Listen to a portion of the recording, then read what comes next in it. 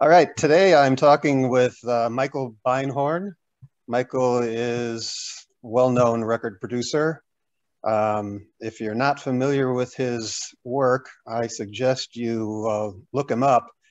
He's done some amazing recordings and you should know about them. But today I'm going to be talking with Michael about the very beginning of his music career and some of the people that he met along the way. Hi, Michael. How you doing? Hey, how are you, Rick? Good.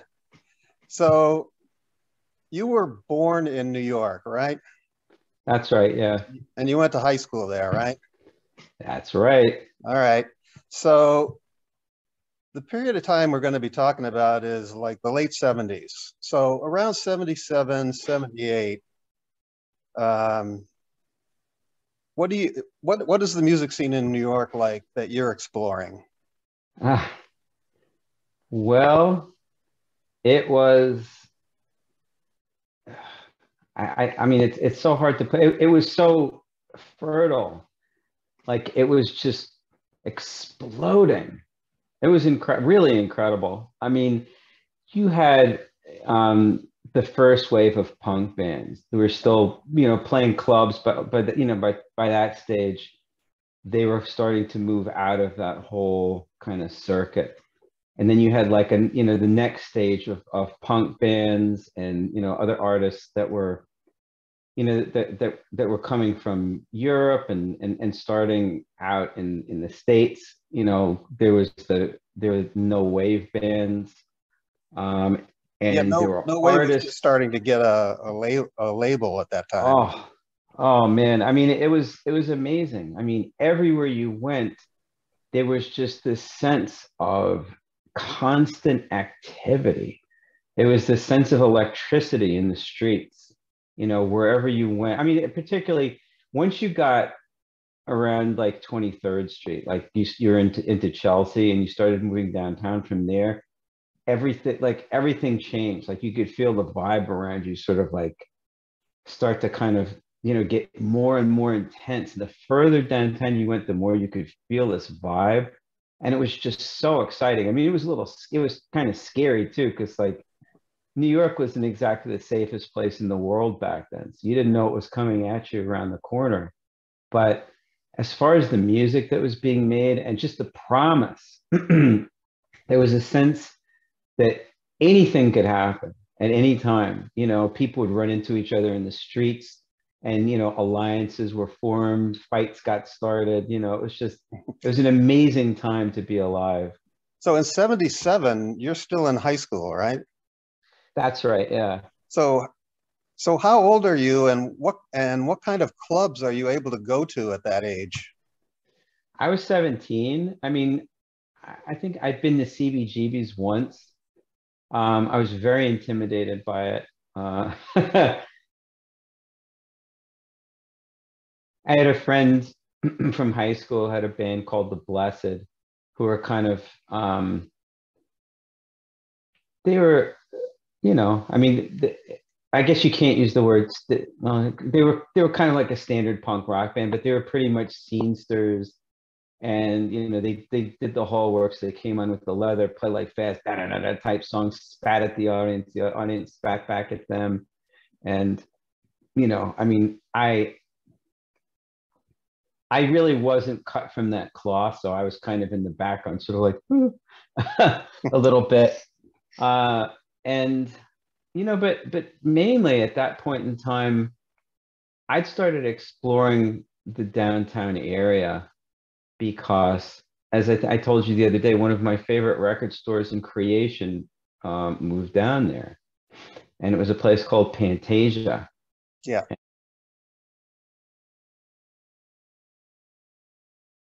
And it was one of the people who worked there was a guy named Cliff Cultreri, who we later was later the guitarist for Zoo Band and Material. Right. And that's where I met Cliff. And Pantasia used to be in Washington Heights, and I would go there almost every day after high school and just like scour the racks, just looking for something, anything. Most of it was music that I'd never heard before, so I just go on based on covers and like recommendations and things like that.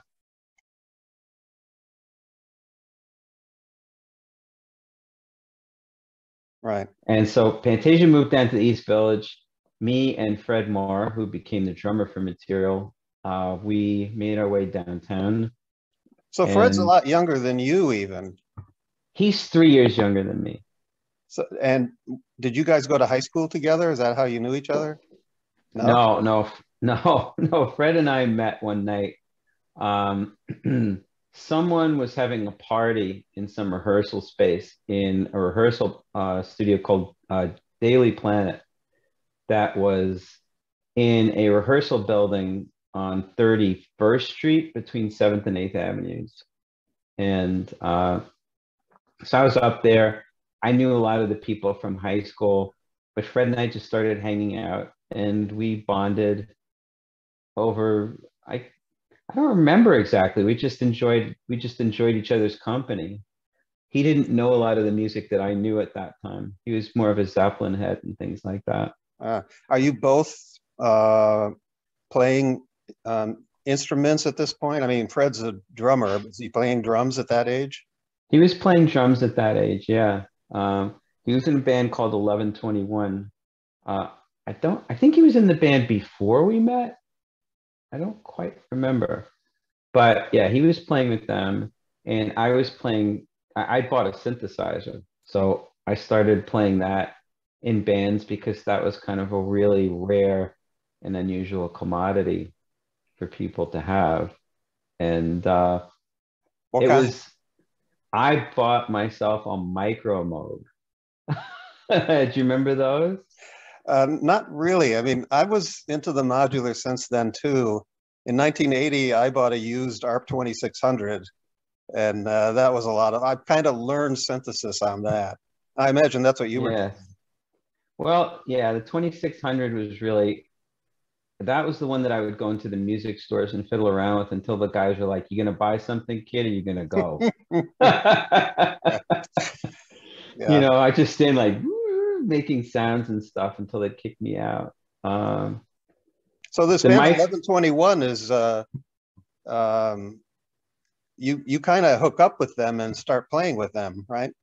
um, I was more of a peripheral character in that whole thing. I don't really recall playing any gigs with them per se. I mean, they had a keyboard player at one point. I mean, I think I jammed with them a bunch of times, but it was more kind of like I was sort of there, I Uh, think.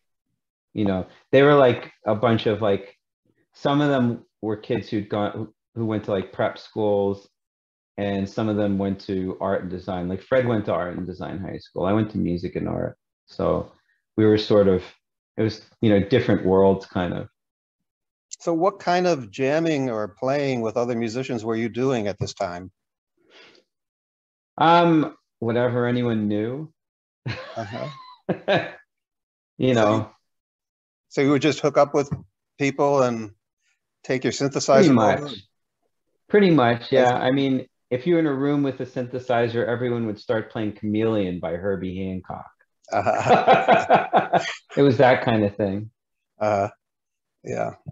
Yeah. So just to let people know, this band 1121 is still active today, and they have a website.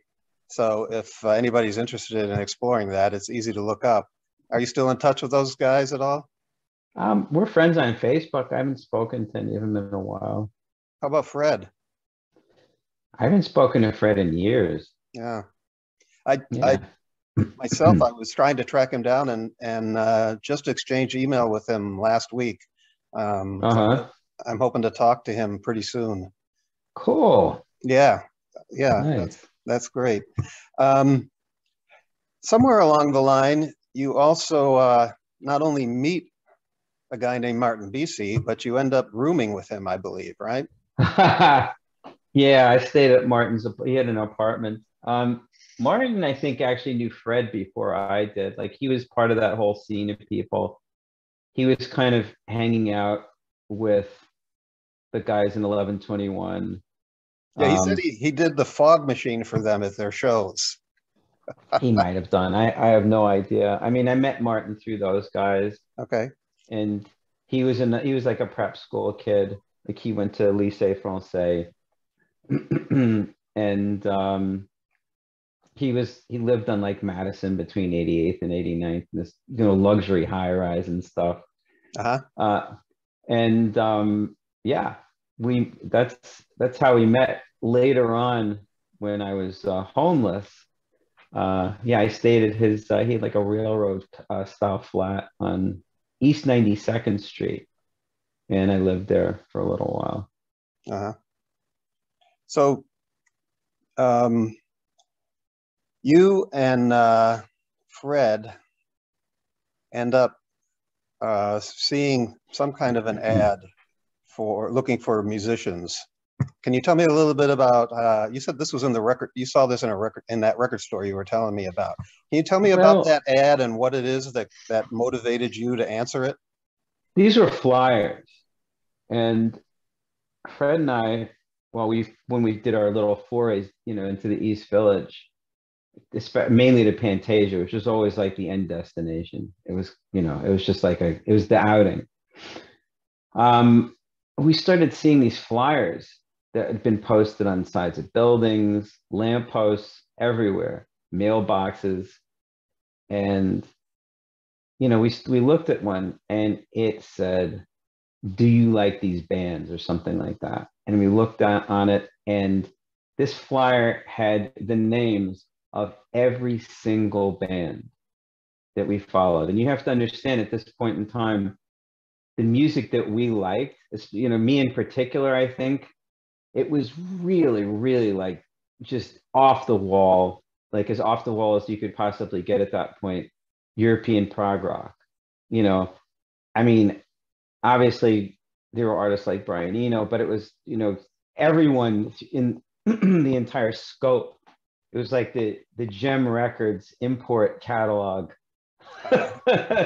list. Like someone had gone through that, which was kind of like a Bible back then. If you wanted to find, the most recent obscure prog rock record, and had copied all the names out of that and put it on this flyer. And we were both like, "Oh shit." Like that, like this is some serious stuff, because we didn't know anybody in the entire city who was interested in this kind of music at all. And it was pretty lonely. So to see this was like, wow, this is definitely going to be a lot better than playing with some band who wants to play blues riffs or Chameleon.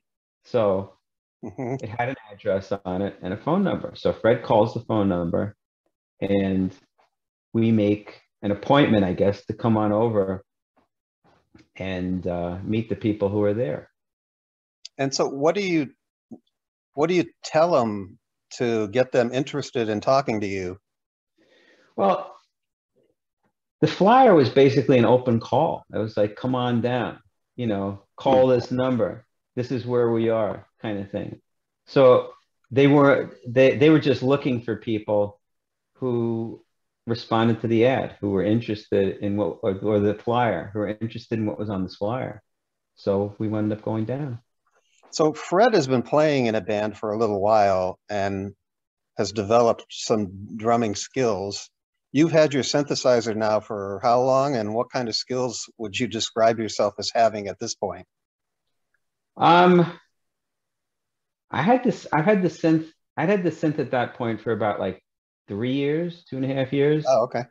And in fairness, I think any skills I had practicing piano were pretty much gone by that. So you did play piano at one point. I played piano at one point, and it just kind of it faded away very quickly.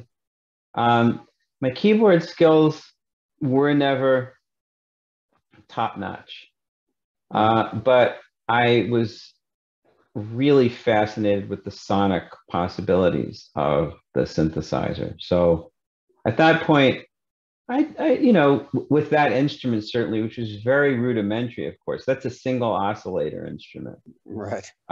Super rudimentary. I could make my way around the thing. Uh-huh. So you go to this meeting.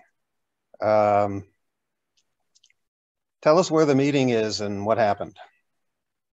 The meeting was at an industrial townhouse at 140 West 24th Street, and it belonged to a guy named Giorgio Gomelski, who I believe is the person who answered it. It was either him or Bill Laswell who answered the door.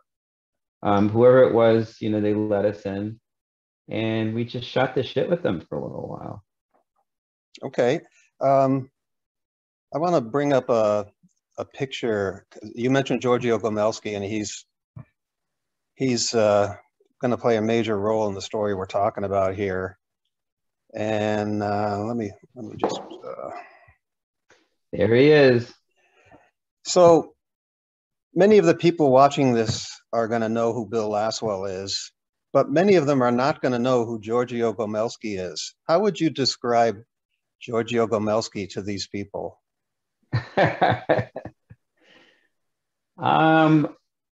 Well, it depends what context he needs to be described in, because that's not something very easily done in, you know, in a short sitting. You know, Giorgio is a very complex individual. He was very, very, very, very worldly, very knowledgeable. He knew many people. He was in many ways he was brilliant, I'd say. He was definitely a trendsetter of sorts. I mean, he could see, he definitely had kind of like an eye and an ear for things that were coming down the pike. He is responsible for producing many records that people are familiar with now and wouldn't necessarily associate him with, such as producing, I'd say, most of, if not all of, the best Yardbirds records. He produced a couple by Gong, some by Magma. I forget some of the other ones that he worked on, you know, but he managed a lot of bands. Soft Machine. He established the Crawdaddy Club in 60s swinging London, which was one of the premier nightclubs, and also the first to feature the Rolling Stones, who were the house band there for a little while, and whom Giorgio managed for approximately one weekend. He also has the unique distinction of having introduced the Stones to the Beatles, because that is obviously what kickstarted their career right there, you know. Yeah. So Giorgio is kind of at the crossroads for a great many people, including us. On the other side of it, Giorgio is nuts. He's a fucking loon. His nickname was the Rock and Roll Rasputin. The Rock and Roll Rasputin, yeah. Probably for his Eastern European background and his persuasive character, and his swarthy good looks. But yeah, he was a nut job. He was pretty unhinged. And, you know, I think he was probably bipolar, to tell you the truth. He was a very unusual man, let's put it that way. Okay.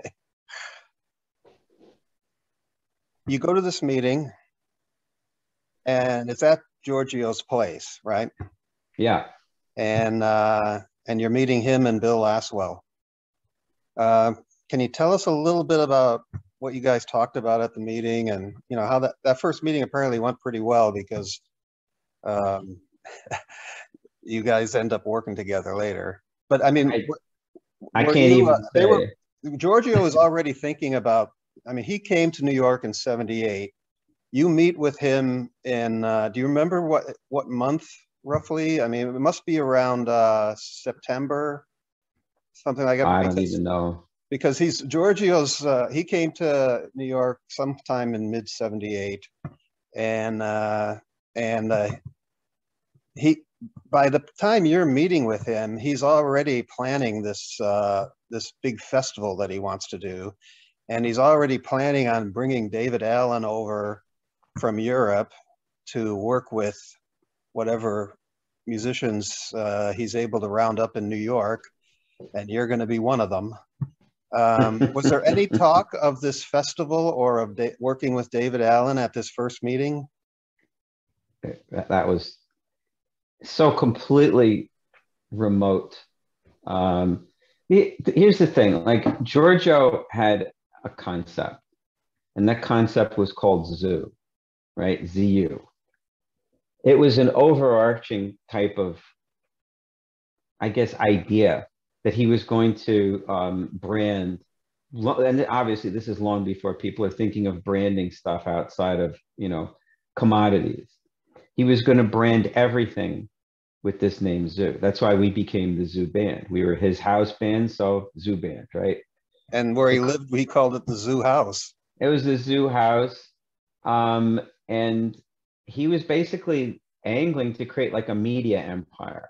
Like he had plans made up to convert the building into kind of like a cafe type.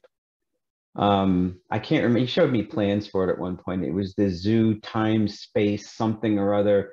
I think he saw it as, I think what he wanted to do with it was create kind of a, almost like a cafe, like a cafe where artists would go, like in the, in Paris and the like Belle Epoque type stuff, where people would sort of like meet and share ideas and sort of cross-pollinate, which is very much happening in New York anyhow. But I think he wanted to create sort of like a nexus or a center for that kind of thing, which was very, very, that was so incredibly forward thinking. I mean, like people have really started to do that kind of thing only within the last 5 or 10 years. I mean, it's been done over time, but not on a business level the way I don't think he even saw it really as a business. I think he saw it more as kind of like a, creating a center, and he's making money off copies and stuff like that. Not necessarily renting space to creatives, which is what that idea really turned into. But back then, of course, everyone wasn't thinking in terms of monetization. They were thinking more in terms of like, the fun of it was really in the cross-pollination, like sharing creativity, like making it go further, and also being there at ground zero. I think he liked that very much. He really enjoyed being privy to all that and kind of being sort of the grease that helped the wheels go, But it was this whole overarching thing. And the Zoo Manifestival was just another offshoot of that. Right. But there hadn't been any conversation about that at all until it really started to get underway. I see. So I guess other people were probably answering this ad besides you and Fred, and eventually you bring in Martin. Did you meet any of these other people? The only people who we met were the people who wound up being in the Zoo Band. At that point, it was Fred, myself, Bill, and Cliff, and eventually a guy named Dennis Weiss, who played synthesizer as well and sang. Right. All right. Let me bring up another picture for you. Here's a poster from the Zoo Manifestival. Oh, yeah, I got a couple of those lying around.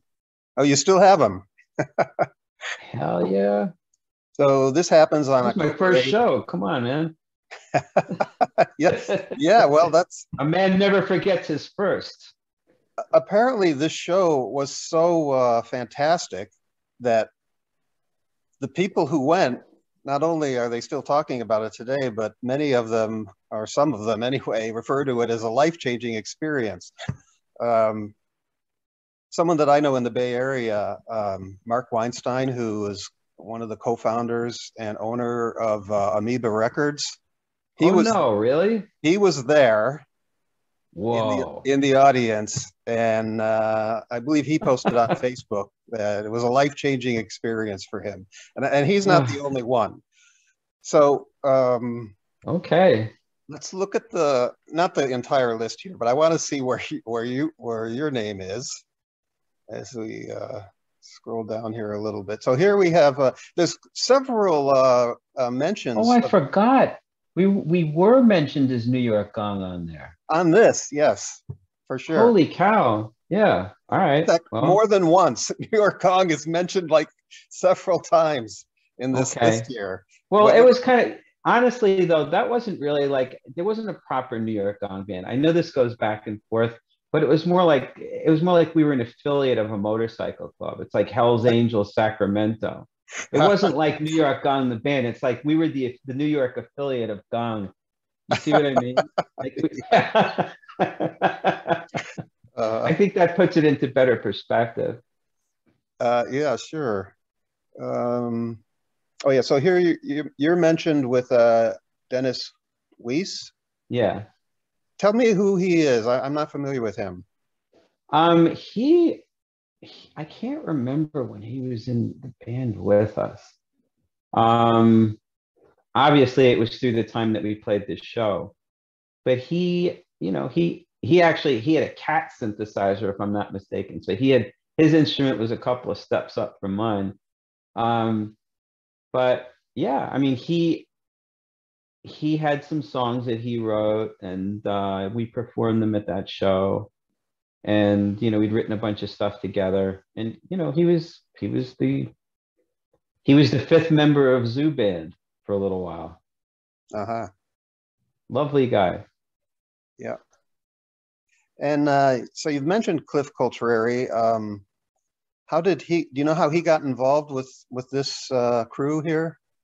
Well, I mean, Cliff was sort of like an all-around man about town type guy.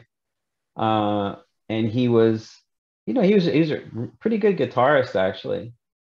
He knew of all the artists that that were on that flyer that Bill had made, because Bill was actually the guy who made the flyer, and he and his girlfriend Jane had gone all over Lower Manhattan, like pasting them up on walls and stuff late at night. And I think Cliff was intrigued as well. I'm sure that Laswell had probably gone into Pantasia at some point, and they knew each other and had been talking. Uh-huh. But Cliff responded to that, and he was a great, I guess, connection to the downtown music scene because he knew everybody. Like, it's funny, I just got done reading this book about Jerry Nolan, the drummer from the New York Dolls and the Heartbreakers. And I remember like walking around kicking it downtown, and I saw Cliff like hanging out, and talking in the street with Jerry Nolan. I was like, oh shit. Huh. He knew all those guys. Like, it was he was just sort of Mr. Downtown. He lived on East Third Street, like on the Hell's Angels block. Speaking of Uh-huh. the Angels, so he was pretty dialed into that whole scene. Right. So between the time you have this first meeting at the Zoo House and the Zoo Mana Festival actually happens, um, how much playing are you guys doing together? Um, to be perfectly honest, I don't I don't recall. I mean, I Okay. think that we were getting together fairly regularly at that point. Like, I just remember us coming away from meeting Laswell going like, whoa. I mean, because he wasn't like anyone we'd ever encountered before. I mean, for one thing, he was older. He was older than me by 5 years, and he continues to be older than me by 5 years too, interestingly enough. Um, and it's funny how those things never change. Yeah. Um, but he just had kind of like this vibe about him. Like, he seemed worldlier and kind of like sort of like Huh. this very sort of like powerful, commanding presence. And then he picked up a bass guitar, and Fred and I were kind of like, what did he just do? What was that? Like, I mean, we'd seen bass players, but we'd never seen anyone who could play like that, you know. Right. So we were both like, oh man, if we could like be in a band with this guy. So when it all fell together really fast, you're like, whoa, okay, I guess we're in a band then. This is awesome, and we just sort of got down to it. Yeah. Yeah. So the Zoo Mana Festival happens, and there must have been quite a buildup because this is a 12-hour long music festival.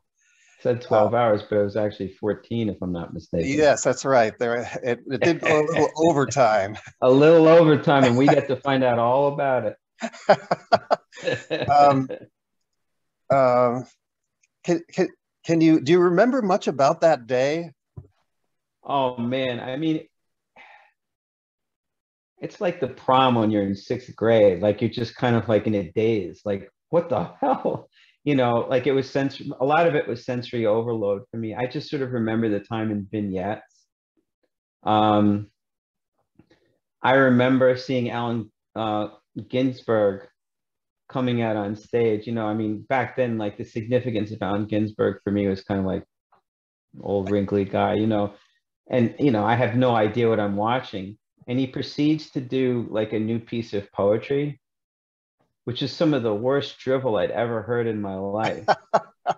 Meanwhile, some other guy comes on stage and does a recitation of part of Howl, which of course is Ginsberg's tour de force. And we're all kind of like, that's amazing. Like it was incredible. And we saw all these like downtown artists who like, no one thought anything of it at all, like Theoretical Girls and, Jeffrey Lone, I think his name was, and obviously Glenn Branca and all those, Reese Chatham, You seeing knew all about that. them already?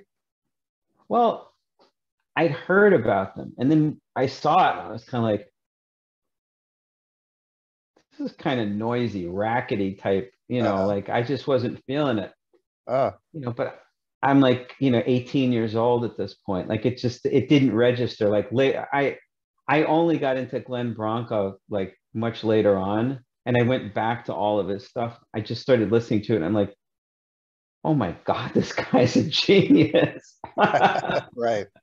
But I mean, I had the same issue with contemporary art. Like I used to look at it and go, it looks like someone drew the paint up on it. One day I was looking at a painting and I was like, oh shit, this is incredible. What have I been, your perspective on things can change in an instant. And all of a sudden you see what's there, what you've been missing the whole time. Yeah, especially when you're 17, 18. I mean, that's just when you're becoming aware of this stuff. You don't know shit back then. So like, I just remember all this stuff going on and this kind of like blur. And obviously they had like 1 million people in the village you can see in only 12 hours to pull the whole thing off. And it wasn't like the theater, how big is this theater that it's happening in? It was, I don't remember how big it was. It used to be a movie theater. And before then, actually it got its start as part of the Yiddish community downtown. Like it had been sort of like a Yiddish cultural theater where people would put on Yiddish plays and, Yiddish, I guess, musical events and things like that.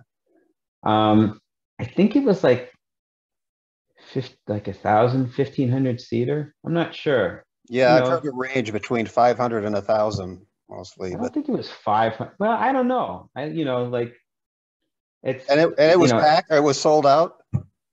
This I don't recall. I think it was close to sold out. I don't think like the whole place was chock full of people. I mean, there were certainly enough people to watch the whole thing to watch the whole thing go off.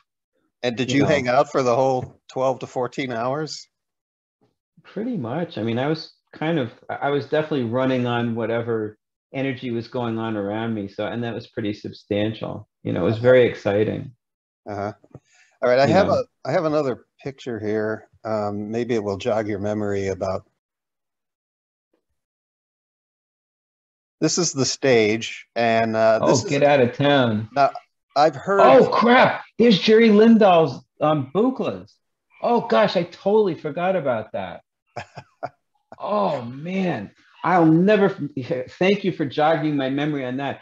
That was one of the most beautiful expositions of modular synth playing I have ever experienced in my life. That was amazing. If I blow that up, can you see it? Oh yeah, yeah. I don't know whose Putneys those were though. I was told this picture was taken the night before of the actual event. Could be. I mean, that looks pretty. It was a mess.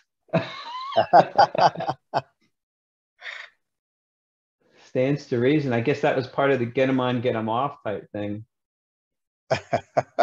Yeah. That's a great picture though. Wow, that's crazy. Okay. Yeah. Yeah, could be. I think I was on that stage for a minute or two. Well, it seems like this was the initial setup. It must have changed a lot over the course of the 12-hour evening. Apparently, Martin was involved with helping people move stuff on and off the stage, including Fred Frith's table of implements that he was using for his guitars. So Yeah. here's a picture of some of the performers. Somebody told me they Oh thought yeah. this photo might be a montage. What do you think? That's probably not a montage. Actually, I don't. Hold on a sec. You want me to blow it up a little? Yeah, maybe. If we go from left to right here, you can. There's an ARP 2600. There's a 2600, baby. Yeah, I think. Yeah. Do you know any of these Holy. people? Looks like Chris Cutler in the background. Yep, on the right there on drums. Yep. I don't remember. I mean, I'm off in the back somewhere, I think on the left. Obviously David Allen is right there on the far right. That's Laswell with the beret and the jumpsuit. And I think the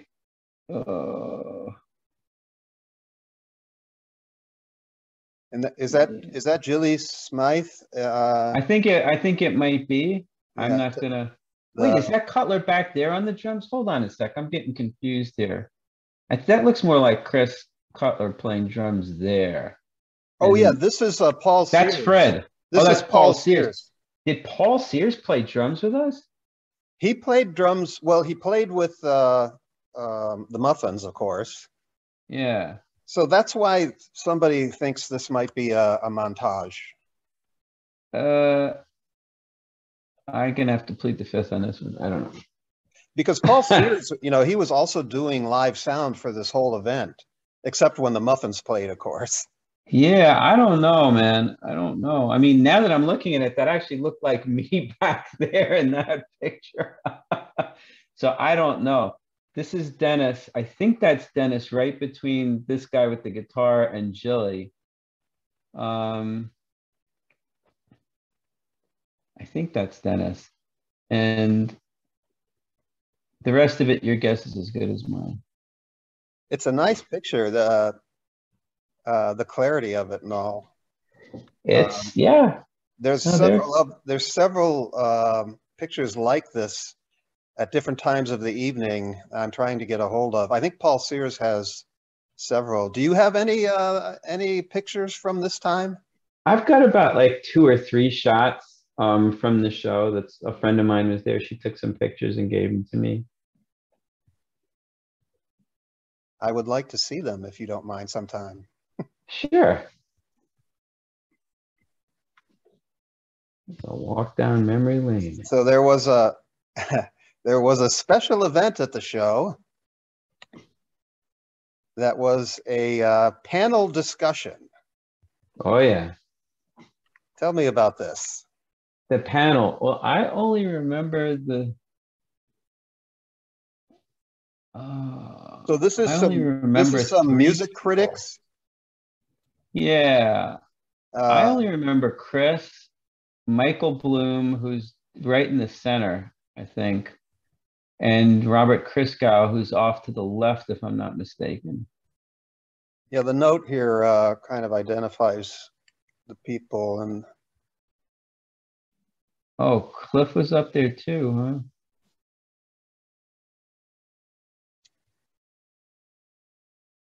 So do you remember how this panel discussion went?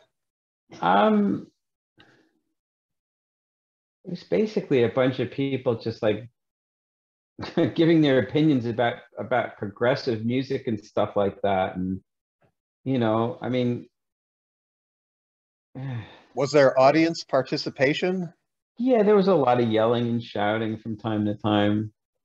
I think Chris got made a comment about how about how he disliked a lot of that music, and I can't remember. He made some comment about he wouldn't buy any of this music, and people started yelling at him, and he said, "Because they give it to me," or something like that, as if it was some kind of caveat. And then I think the quote of the night came from Chris Cutler, and for months after this, all of us just kept imitating Chris and this comment that he made. I'll never forget it as long as I live. He said, "There's too much bloody music and it's all bad," like that. That to me, it summed up everything and was the quote of the night. I see. There's also a picture of David Allen standing in front of the panel, putting masking tape over his mouth. Well, that's just the sort of thing David would probably get up to, I think. So at this event, you play with the Zoo Band, right? Yeah. Did you also play with David Allen's band? That's right, yeah. Okay. Anybody else? I'm trying to remember. I might have been with Yashko Suffer, but I don't remember. I don't remember. So that was it. So there is a recording of this event that exists on the internet now.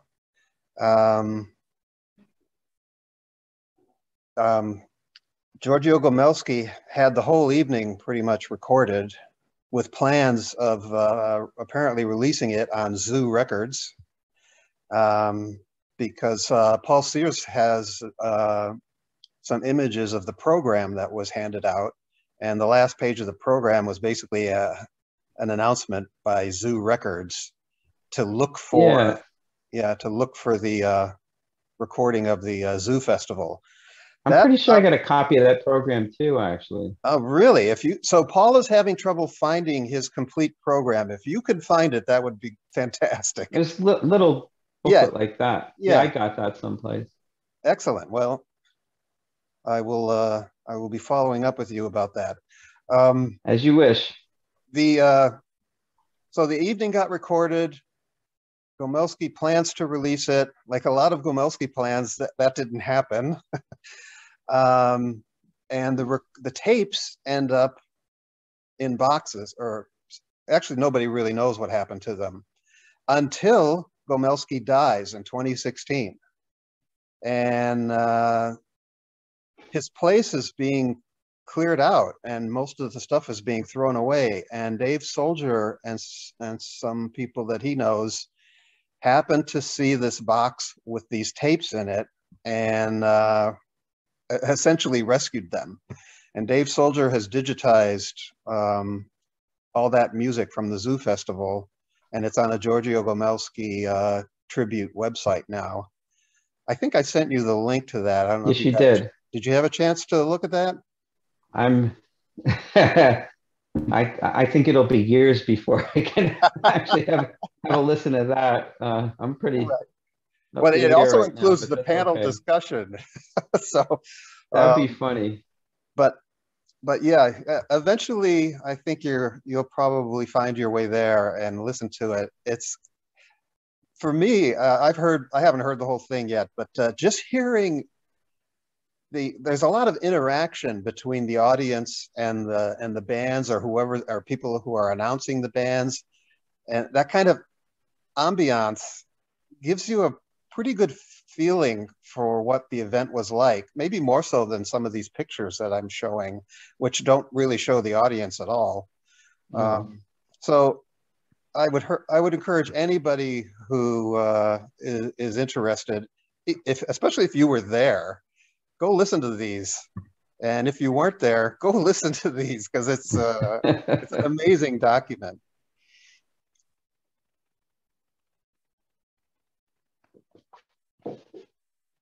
Well, before we leave the Zoo Festival, I wanted to get your opinion on what you thought the impact of that festival was on the music scene in New York at that time. I would say Probably about this. Not much, huh? Yep. It was an exciting night for all of us, I think. Certainly for me. It was a lot of fun, but I didn't hear many people talking about it after that. Like we saw kind of like a few tepid write-ups in local papers like Soho Weekly News and the Village Voice, but the undertone of it pertained mainly to prog rock. And this is music that, again, it was underground for a reason at this point in time. If you were into happening music, you like punk rock, you like going into clubs. This is not the music that you would walk into, CBGBs to listen to. It's a whole different thing. A lot of people that were in that audience were local, but a lot of them had come from out of town, from around the country. Because this was like ground zero for artists that they thought they'd given up hope that would ever come to this country at all. It's an I'm not going to miss this type thing, but I'm the only person in my entire city who knows what this is. Right. Right. So maybe as far as attracting a bigger audience, it didn't have such a big impact. But as part of Gomelsky's vision, specifically at this time, to bring the European avant-garde to America and get them to mix, how successful do you think it was at that? It was a total success. I mean, Giorgio got to see firsthand. I mean, I think he already had a sense of this, but he realized that there was a potential market to be plumbed of people who, and it wasn't necessarily because it was such a large audience, it was because they were rabid, that they would probably, that they would climb over one another to get to an event that had artists like these. And he knew that you could set up shows in certain places. I guess he figured in many cases college towns, although some of these shows were in places that were kind of like baffling in terms of like, why would you do a show? Like, I think there were a couple of bars here and there. I think we Okay, played so some places. now we're talking about the New York Gong on the road, right? Yeah, except we weren't New York Gong back then. I mean, we were still the Zoo Band. Yeah. Yeah, the I don't think headlining we were. act I don't think was we what? became New York Gong properly until that record. Oh, right. Yeah. After this North American tour, you go record what becomes the first Material recordings, and David Allen records About Time, the New York Gong album. But we're getting ahead of ourselves a little bit here. The festival has happened. David Allen has got a band together now, and Giorgio wants to take it on the road. Here they are. So you guys get a bus. This is essentially, it's a school bus, right? No essentially about it. It was full on school bus. But you modified it for touring somewhat. Yep, it was modified. A section of the rear seats had been pulled out and in their place. I can't remember who it was exactly. I think it may have been Jilly's boyfriend, Harry. Someone who was very good with who was good with woodworking. He built a combination loft bed and I guess gear storage. So let me show you loft. the next picture here, because this shows the bus a little Yeah, better. there it is. Yeah. And so there was a loft bed for sleeping, and underneath that was all the gear storage. Right. And if I zoom, my attention is drawn towards all the graffiti, of course. Yeah. Was that done by you guys on the road? Oh yeah, that's right. There's Yeah. another there's another thing about this photo that I need to ask you a question about. Okay. I interviewed, I guess let's just run down who these people are. On the left, that's Fred, right? Fred Maher. Yep. And then Bill Bacon. Or no, Cliff. Cliff Coltreri, right? Yeah. And then Bill Bacon, then David Allen. And this picture of Bill Laswell, I think, is the only picture I've seen where he's actually smiling. Yeah. Yeah. And He didn't pride himself on being particularly smiley. no, he always seemed very serious. I was going to ask you about that. Working with him, was he always a really serious guy, or were there any lighthearted moments? I wouldn't say that there were lighthearted moments with Bill. Um, Bill Bill derived a tremendous amount of pleasure out of making people feel incredibly uncomfortable. So Oh, when he was enjoying himself, it was usually at someone else's expense. I see. That's when you would see him smile. There wasn't anything lighthearted there, though. Uh-huh. Okay. I wonder at whose expense we have in this picture. I Uh, don't know, but at least everyone else is smiling, so it looks like we're all in on the joke. yeah. And then, of course, that's you with your eyes closed. Yeah, And then Don Davis, who played sax on this that's tour. right. Yeah. And what stands out about Don in this photo is he's dressed in all white. Yep. And I'm I've, noticing that. pardon me? I was noticing that as well. Do you remember him being like that? Um, I don't think I've really paid attention to that, to tell you the truth. Yeah, the rest of you guys are in black, pretty Well, much. we were like, we were trying to be badasses, like Right. wearing And, like leather jackets and fatigues and stuff like that, and or like the jacket with like the turned up collar. That's the way you did it back then. Don was a right, hippie right. And Martin and Beatty a very talked about lovely person, by the way. I must add, Martin very talked pleasant about to be around. Martin talked about wearing camouflage and army fatigues and stuff to because New York, where you guys lived in New York, was so rough. You had to put on a tough image all the time. It wasn't a tough image. I mean, it wasn't that it was rough. That's a bunch of horse shit. It wasn't about that. Everyone projected this image of trying to be tough. It's kind of like I'm a badass. It wasn't Uh, like anyone walking down the street was going to throw a punch at your head. It wasn't like that at all. You know, we all wanted it was all basically everyone was fronting. I see. If you want me to be perfectly honest about it, like the leather jacket stuff, it was kind of like, no one's in a motorcycle gang around here. No one I knew even rode a motorcycle. So why the motorcycle jacket? It's badass stuff. Right, That's all. right. Well, the non-badass in the picture is Don Davis, who's all in white. I And loved him for that. I love him in that picture. I love him for that. yeah, and I've seen there's a great, great. There's a Super 8. I'm sure it was shot on Super 8 of the LA show of Gong.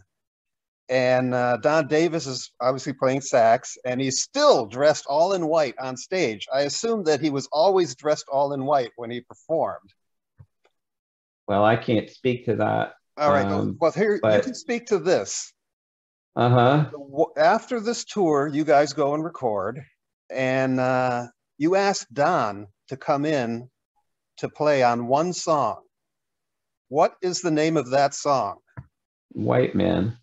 There you go. Why was that song called White Man? And that's the only song Don Davis plays on.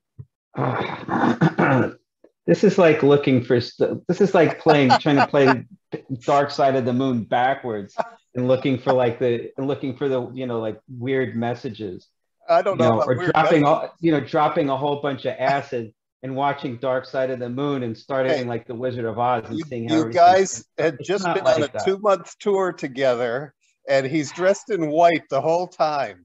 It's a coincidence No, that you go into the studio and invite him to play on the song called White Man. it wasn't about Don. That's what he said. All right, if he said that, I'm going along with it because I don't want to contradict Don. It's Don not is too about nice Don. a person to That's contradict. what he said, right? So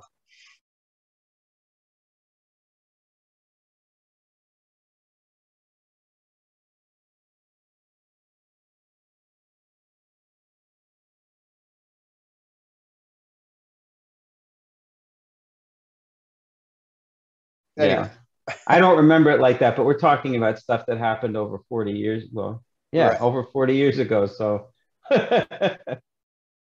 Yep. oh, that yup. I don't move around so good like I used to. Oh, you're touring on this bus for about 2 months together. Um, I assume this is your first time on the road with a band, right? Mm-hmm. It's probably also your first time visiting many of these parts of North America, right? It was, yeah. So, what was your impression of, and any stories from any of these towns that stand out to you? Uh, I mean, I know it I, was 40 I, years ago. yeah, I have to rack my brains pretty hard, but like it was, you know, it's funny because I had a cassette tape that was just recordings that I made of us on the bus. Um, and all the like crazy shit that people got into, like, and all the really out there conversations people were having. Um, when we played in California, I don't remember that. Did we play at the Shrine? We played at some like auditorium, like a larger. It wasn't like a. It wasn't like a dive bar or anything like that. Like, and it wasn't like playing at a college. I don't think it was a college campus. Shit, I don't remember where it was, but I Uh, think it was. I got the itinerary. Okay, then you can straighten me out. Los Angeles. Hmm, I don't know. They don't list the venue, unfortunately, but I know people who were there. They would know the venue. I'll Yeah, it was co-sponsored, I think, by these people who had a record company called All Ears Records, if I'm not mistaken. And at the end of the night, like whoever was supposed to pay us kind of skipped out, and we somehow found out where this guy lived, and we all wound up at his apartment and just congregated in his house. And we're like, I actually I had the cassette running for that. That was interesting. I don't have this cassette anymore, but like, it was pretty, it was pretty uncomfortable. yeah. Um, because we were basically sitting in this guy's house waiting until sun up so he could go to the bank and give us our money. All right. Um, and there was another time where one of the actually Jilly's boyfriend Harry started freaking out over money or something like that, which everyone inevitably did. And we had a tour manager who was someone who I think Gamalski knew, whose name was Georges Leton. Um, and his basically every day when you'd walk towards him, I think he'd gotten so used to people asking for money. All you'd have to do is walk in his direction. He'd go, I have no money, like that. And so Harry, I think, is trying to get more money or something like that. Like he just is losing, he's just like losing his shit on this guy. And George is going to Harry, you have to choice. You have to choice. And we'd all heard this conversation. So for like months, even years after this, Laswell and me and everyone else would walk around going, you have to choice. It was one of those things. But like, I can't remember. I think there might have been like a stabbing at one of these shows. Like it was like, there was some high drama stuff. And this bus was like held together with spit and duct tape, and it was breaking down all the time. Um, Were you and we had sleeping to, on the bus? well, that's what the loft was for. But I mean, everybody? Hell no. The loft was reserved for the zoo band, I see. and no one else was allowed up there at all. Well, where did the Nobody others sleep? in the seats. Oh, And if you're a 40-ish, like aging like hippie with no muscle tone at all, and you have to sit upright in like a bus like that, which obviously was not designed for people to be sitting in. You know, you're going to get awfully cranky. Yeah. And everyone was like, come on, seriously. And we're like, mm-mm. They actually tried to storm us one time. Like we had a full-on mutiny take place on the bus. It was really funny. So was there a lot of tension building up then over the course of these 2 months? Um, I think the whole time we were on the tour, it was kind of tense. Hmm. You know, I mean, it was like it was exciting. You know, I mean, for me and for Fred and you know everyone else who'd never been on the road, we were kind of like, you know, like, wow, what's this? What's that? What's that? What's that? Oh my God. You know, it was just new sights, new experiences. Sure. But, you know, it could get uncomfortable at times on the Yeah. bus. You know, as you could imagine, I mean, you're talking about like a large group of people who are just never apart from each other for this long period of time, driving back and forth across the United States. What could go wrong on this bus that's like, you know, dying on a pretty regular basis? Right. But but then you get to play together and you get to do it a lot. And I would imagine that that must have built up some kind of musical camaraderie amongst you guys. And the more you played together, well, you tell me, how did I assume it got better? um, I don't I don't know if it worked quite that way. I mean, it was a pretty I never really got that vibe from it, you know. I mean, it was fun, but after a while, it was just kind of Hmm. See, the thing is that on that tour, I discovered that, and over time, I discovered that that just wasn't the kind of life that I really wanted to lead. Like, I Right. just wasn't interested in that. Playing live to me was kind of like something that you had to do. Uh-huh. I see. If you wanted to make music and be in a band and stuff like that. So I was like, all right, well, this is medicine I'm going to have to take. So, you know, it must be. But it just wasn't really my thing. I mean, that's not to say that other people had it, you know, that other people had the same experience. I'm sure they didn't, Right. you know, but for me, it wasn't that way. To me, the overriding experience of being on that bus, like driving through Death Valley, Yeah. you know, at like 2 in the morning you know, it's like 20 degrees and we're all in this bus, like, like that, just shivering, Right. getting violently ill, you know. And finally, I remember crashing, and I had all my clothes on because I was so cold. Yeah. And we had like one blanket up there or something like that. And I just remember waking up bathed, like literally swimming in a pool of my own sweat Yeah. because it was, you know, the sun was out. We're still in Death Valley, and hey, all of a sudden it's like 90 degrees, and we're in this bus, and the roof of the bus is like that far away. And you're getting baked. You know, it's like being in a frying pan. So Yeah. it was a very intense experience, you know, but it was perfect for, you know, a kid who's like 18, 19 years old and never done that before. It was amazing. Right. Well, you managed to survive the tour. I Uh, think so. you get back to New York, and there's talk of, recording like pretty soon. Um, the, this is '79 we're talking about. The tour went from April, May, and part of June, and I think you end up in the studio in July, right? Something like that.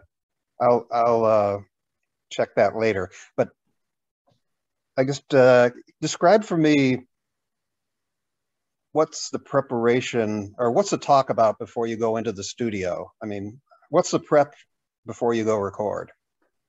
Um, to be perfectly honest with you, I don't recall any of that. I Hmm. mean, this was music that we had composed, and I think we were performing in, I don't remember if we were doing gigs before that.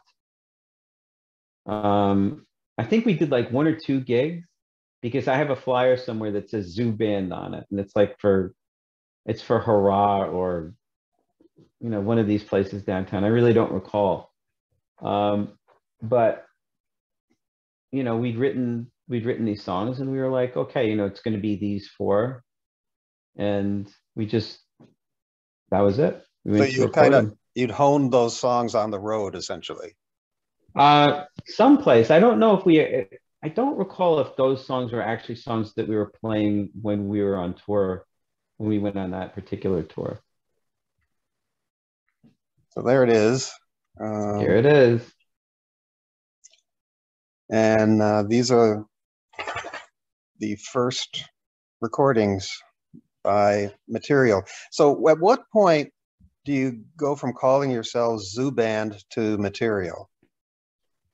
Well, we were the Zoo Band up till the time that we separated from Gamelski.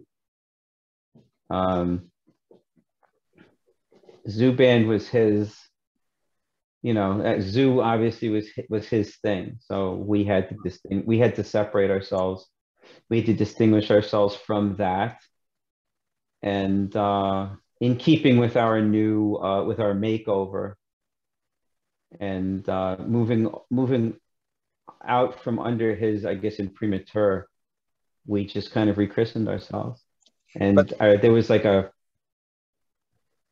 week, 2 or 3 week period where we were constantly coming up with names for what we would be, just trying to figure out what we were going to call our band. Right. But during this recording, Gomelski is producing this. That's right. Yeah. So we were still the Zoo Band when we recorded it, though. Oh, I see. Okay. So yeah. It's after the recording. Material is the afterthought.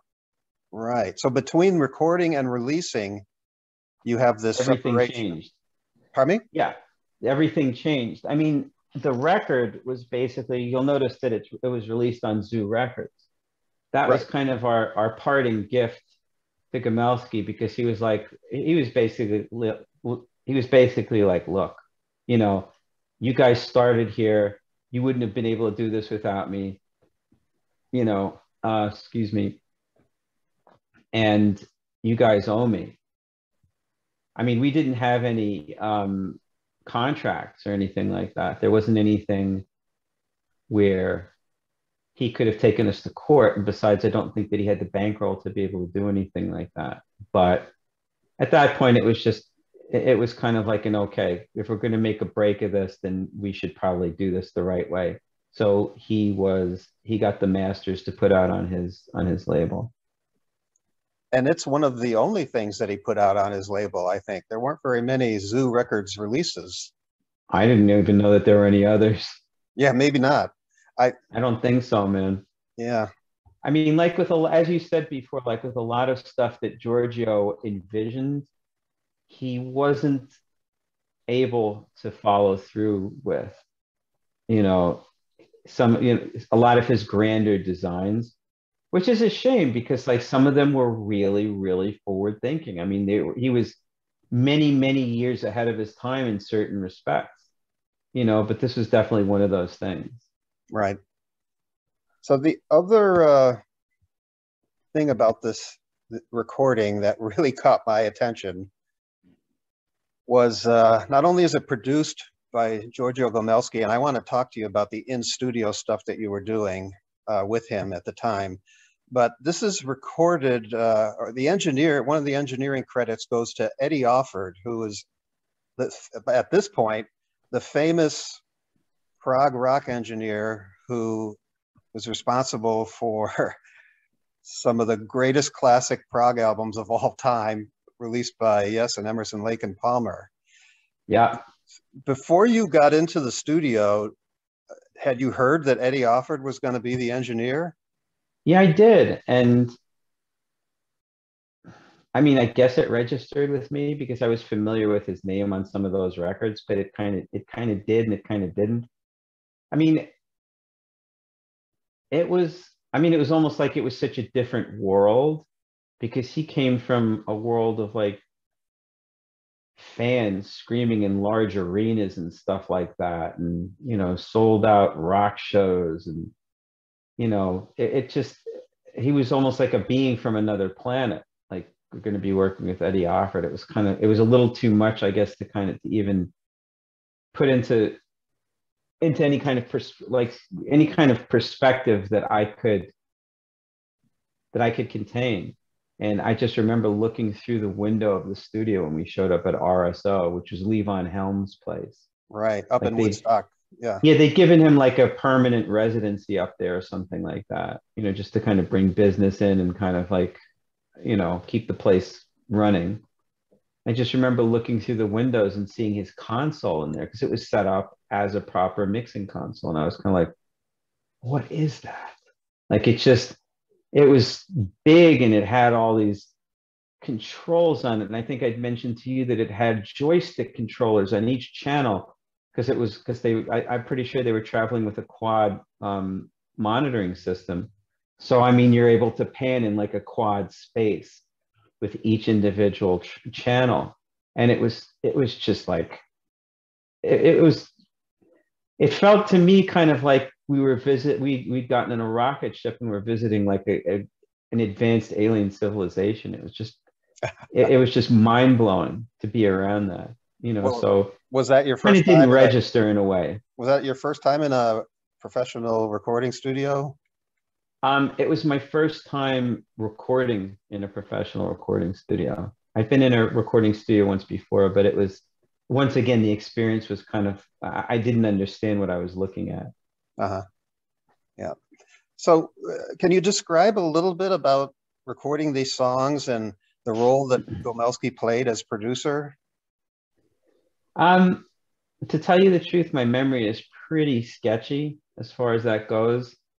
The only thing that I really recall about those sessions was that at the end of it, Giorgio made these fantastic meatballs. Well, that could be important. It certainly, it made the whole thing worthwhile. My recollection was that there was that his involvement was more of a he was more of like a vibe master type guy. Like, he was sort of about getting the party going, so to speak, and everyone kind of like getting excited. I mean, one of his favorite things is, you've got to get into the spirit of it, fellows, like that. fellows, like that. And in his in his Russian inflected English, he was all about the vibe. I don't really recall him looking over Eddie's shoulder and saying, "Hey, could you add a little bit more, like, you had a little bit more 100K on that, or 100 hertz on that kick drum, or, hey, I don't like that mic. Could you switch it out for like a 421 or something like that?" No, I don't. Yeah, I don't think he was more about the performance than he was, I think, about any technical aspects about the sound. Yeah, I don't think that he really understood aspects of the performance, to tell you the truth. I mean, I don't really recall that he was following like specific like note patterns or anything like that. I think it was all about the vibe for him. Right. And just about how things felt, like if this performance felt right. And I don't recall him complaining about anything too much. So I think we did okay in his eyes. Don Davis had a great recollection of while Don is recording his part, Gomelski comes up to him and starts gesticulating wildly, trying to egg him on in some way. Do you remember that? I'm afraid I don't. Uh-huh. Obviously, he didn't do that to you. I don't recall. No, I think the only gesturing that he may have done toward me would have been kind of like, "I'm about to hit you" type thing. Did he have a nickname for you? No, he didn't have a nickname for me. Everyone else had nicknames for me. I think do you remember any of them? One was the Baron. See, one of the things about all that graffiti on the back of the bus was that like everyone was like being made fun of. Uh-huh. Like that had a like if someone wanted to mess around with, if people wanted to mess around with you, they'd put like nicknames up. They'd put your nickname up on the bus, or just kind of. I mean, Martin, for example, was Young Smartin. Yes, he related that. Yeah. You know, I mean, and he was very smart. You know, he basically had an answer for everything, and he could speak three languages, which made him an anomaly amongst like the New Yorkers. Right. Me, I remember the Baron. I remember Throbbing Beinhorn or Throbbing von Krafthausen or something like that. You know, because that was kind of like an amalgam of all the different musical artists that I like.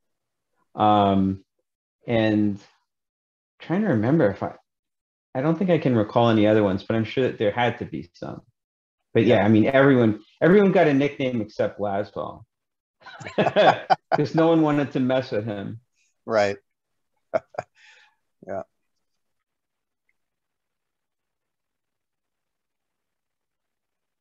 After you record this first EP with the now named Material Band, and you release it, you go on to do more recording with Material, and there's one photo from that time that I wanted to show you. Maybe it looks like a promo photo. Oh, that one. You can tell me. Yeah. Well, that's after the time that it's funny, I got one of those too. Um, that was after Material stopped being a band and was more of a production team. Like we weren't really we made one or two records under the name Material, but it wasn't really a band anymore. So what was the purpose of this photo? We were artists on Elektra Records. I believe that was the promo photo for Elektra. So Bill seems to be holding out a dollar bill. So someone speculated this had something to do with the One Down album. It's I mean it was I think there was an interest, I think, from like I think Bill kind of related that whole thing to the idea of R&B music and how money and dollar bills got referred to in R&B. I mean, that's a lot of where he sort of like would kind of recycle a lot of stuff from. Like the idea of one down obviously is referring to a dollar bill. Excuse me. And I guess it was kind of, I don't know. I mean, at this stage, I could speculate all kinds of stuff. I mean, it was sort of like a like a badass kind of thing to do. It was sort of a. Do you remember the location? No, not exactly. How about that jacket you're wearing? Oh, oh, something I wish I'd never given up. I don't know what happened to it actually. That's an original Kansai Yamamoto. Ah. Yeah, people want a lot of money for those on eBay now. Uh-huh. Yeah, no, I love that thing. I mean, look at us. We're like a pair of stylish guys, like in our duds and things like that, hanging out in this like cafe with a shortwave radio on the table. He's holding a dollar bill out with that hat on. I mean, we're like, Yeah. we're like studs in Manhattan trying to like it's it's there's a lot of fronting going on there. Yeah. So at this point, you and Laswell are this production team, right? That's right. Yeah. And you were both going to go off to careers as record producers, and you both actually kind of hit the big time right away with the Herbie Hancock record. And I assume this picture is kind of around that time. This is before that. About how much? Say this is probably like a year and a half, 2 years before. Oh, okay, quite a bit. I think this might have been from 81. We worked with Herbie in 83, so. All right. I'm pretty sure this is around the time that we worked with Nona Hendrix, actually. Pretty sure. All right. So, as I was saying, you guys go on to bigger and better things. It doesn't happen overnight, of course, except for that Herbie Hancock thing, which kind of did. No one saw that coming. No. But, I mean, the stuff that you've done in your career has been pretty amazing as far as producing records goes. Looking back on it now, what would you say this experience so early on in your career with somebody like Giorgio Gomelski and Eddie Offord had on what you would do later? Well, I mean, my interaction with Eddie was pretty minimal, so I can't really speak to that. But encountering a guy like Giorgio, I mean, as I said earlier, Giorgio is nuts. He was loopy, but he was a creative genius in many ways. His mind was remarkable. The ideas that he had, I mean, a lot of them were completely impossible to be able to enact. And he would have needed fantastically large bankrolls to be able to pull them off. But his mind was, he was constantly concocting new schemes and, you know, just kind of like, it was really funny. I mean, he was just trying to just work every angle. I mean, he was kind of like, he was a shifty, you know, con artist type guy. You know, he really was. He was just trying to figure out all, like, every kind of angle that he could to make money and do his crazy shit wherever and however he could. So did you ever find yourself later on in your career thinking back to him, like things that he did that maybe you either thought you might try or maybe definitely wouldn't want to do? You mean as a record producer? Yes. I didn't have that experience of Giorgio as someone who was a mentor in that way. I see. Giorgio set the stage for everything that all of us did. Giorgio created the foundation. Right. Without Giorgio Gomelski, there'd be no Zubin, there'd be no Material, there'd be no Bill Laswell, no Michael Beinhorn, like or Fred or any of us. None of us would have done what we were able to do. Giorgio is the nexus. He's like the initial point where all of us were able to meet. And, you know, I mean, for that matter, Martin as well, because right. he went on to do a lot of production. And without Giorgio, it just wouldn't, none of this would have happened. Right. You know? I mean, everyone involved with the New York Gong and the Zoo Band projects seemed to go on to some amazing things in the record business. Cliff Coltrari became an A&R guy, discovered some important metal bands and others. Very, very important. And he worked with a lot of hip hop artists too. Yeah. I mean, and I believe some great stuff. Fred went on to work with Lou Reed, right? Yeah, that's right. Yeah, he did one of Lou Reed's best known records, New York. Right. And then there's, of course, Michael Beinhorn and all the things you've done. And again, I would implore people to look that up if you're not already familiar with it. Thank you very much. Thank you, Michael, for spending a good chunk of time with me here. And I know people are gonna like listening to your stories about these early days. It was a lot of fun, Michael. Thank you. Cool. My pleasure. You're welcome. Okay, this is Zoo Band.